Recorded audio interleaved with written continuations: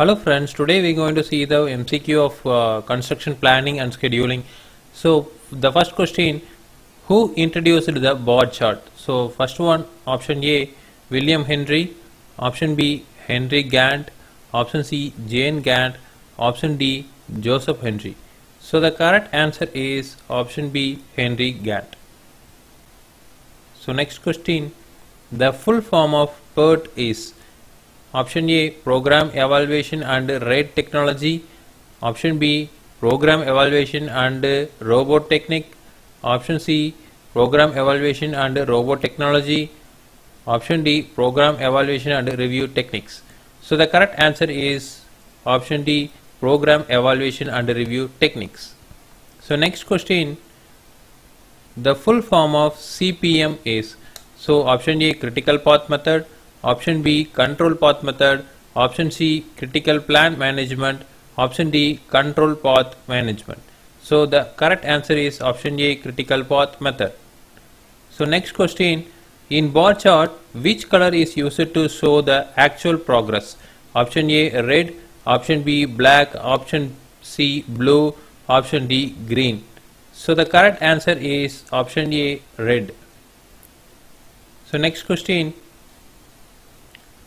dash are used to represent the activity in the network diagram. Option A, circle, option B, squares, option C, rectangle, option D, arrows. So the correct answer is option D, arrows. So next question, the shortest possible time in which the activity can be achieved under ideal circumstances is known as option A, pessimistic time estimate, option B, optimistic time estimate, option C, expected time estimate, option D, most likely time estimate. So the correct answer is option B, optimistic time estimate. So next question, according to the time estimates made by the PERT planners, the maximum time that would be needed to complete the activity is called option A, most likely time estimate, option B, optimistic time estimate, option C, pessimistic time estimate, option D, expected time estimate. So the correct answer is option C, pessimistic time estimate. So next question, the difference between the maximum time available and the actual time needed to perform the activity is known as option A, free float, option B, independent float, option C, total float, option D, half float. So the correct answer is option C, total float.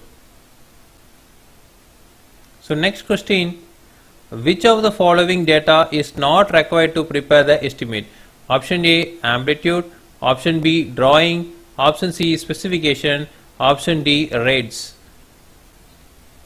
So the correct answer is option A, amplitude, because drawing, specification, rates are most important to prepare the estimate. So next question, the process of working out the cost per unit of each time is known as option A, work, option B, sheet, option C, data, option D, analysis. So the correct answer is option C, data.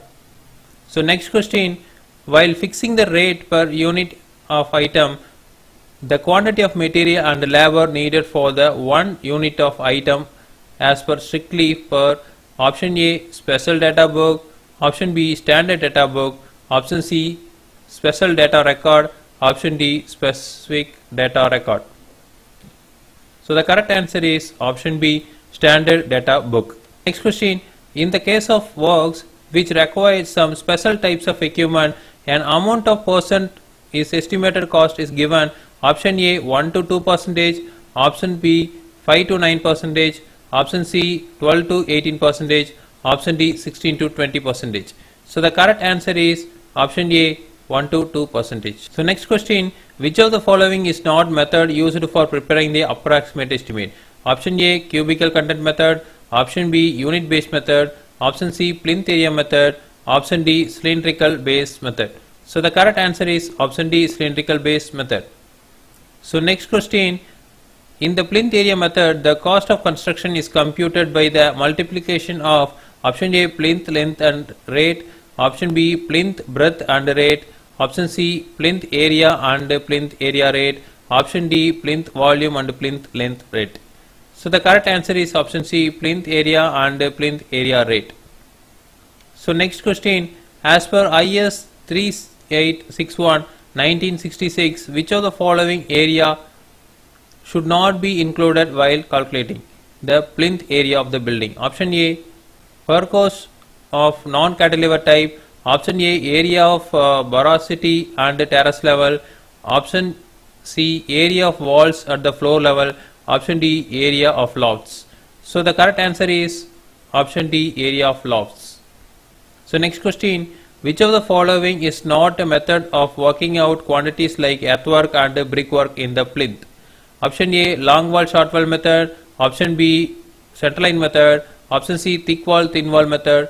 Option D, party line and short wall method.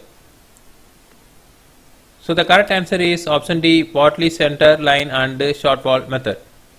So next question, to get the quantities, the length found using the long wall short wall method are multiplied with option A width, option B weight, option C thickness, option D breadth and depth. So the correct answer is option D, breadth and depth. So next question, which of the following is not classification of labor? Option A, skilled first class. Option B, skilled second class. Option C, unskilled. Option D, skilled fourth class. So the correct answer is option D, unskilled fourth class labor.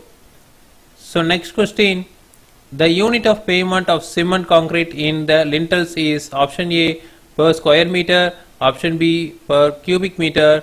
Option C, quintal. Option D, kilograms. So the correct answer is option B, per cubic meter. So next question, the single unit work such as doors and windows are expected in option A, numbers. Option B, meters. Option C, meter square. Option D, meter cube. So the correct answer is option A, numbers. So again we will see in next video. Thank you.